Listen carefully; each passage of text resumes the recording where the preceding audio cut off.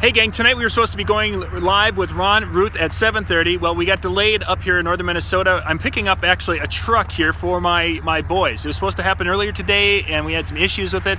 It didn't happen until later, so we were going to go at 8:30. Well, we just had this interesting thing happen. We're gonna see if we can take you over here and take a look at this.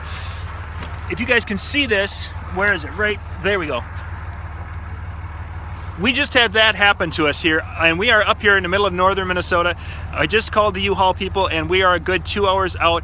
There's absolutely no way I'm going to be back to the office in time to do tonight's show. So we're going to have to postpone tonight with Ron Ruth. I apologize for that. This has just been one of those days that everything has taken more time than it should have, and we're not getting anywhere. So tonight we'll be postponing to the Wednesday night live with Ron Ruth, and we'll be bringing you some time, hopefully maybe Friday night if we can do it there sometime. But we'll post that, we'll email it and let you guys know.